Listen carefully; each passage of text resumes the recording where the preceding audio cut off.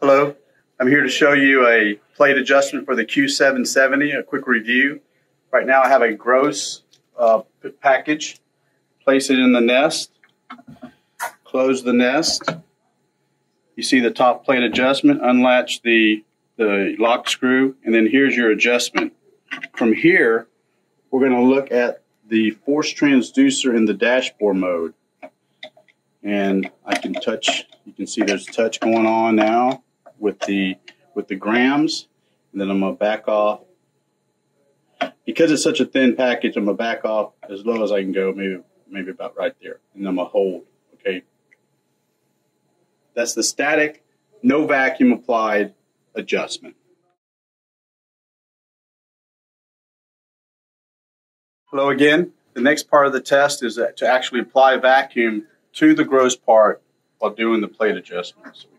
The gross part in the nest, and we're in the top plate adjust program that has a very long fill, and now we're going to apply vacuum. From this point, we're going to back off.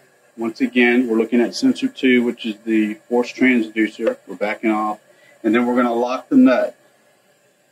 And then even after locking the nut, I'll back off a little bit more, and we'll leave it at about 8 grams, 10 grams of touch, and then we will abort.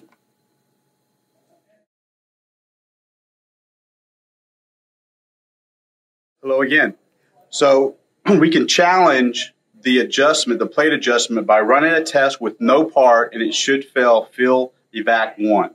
So we close the lid, no parts in the nest, and we're in the actual test program, and we are applying vacuum, and there's no part in the nest, and we should not see any type of force being applied to the nest because there's no part in there. This challenge is to verify that the top plate is not too close to the actual nest, pushing down on the nest, causing a false accept. And it will run through the fill time, and it aborts. So that's a successful challenge.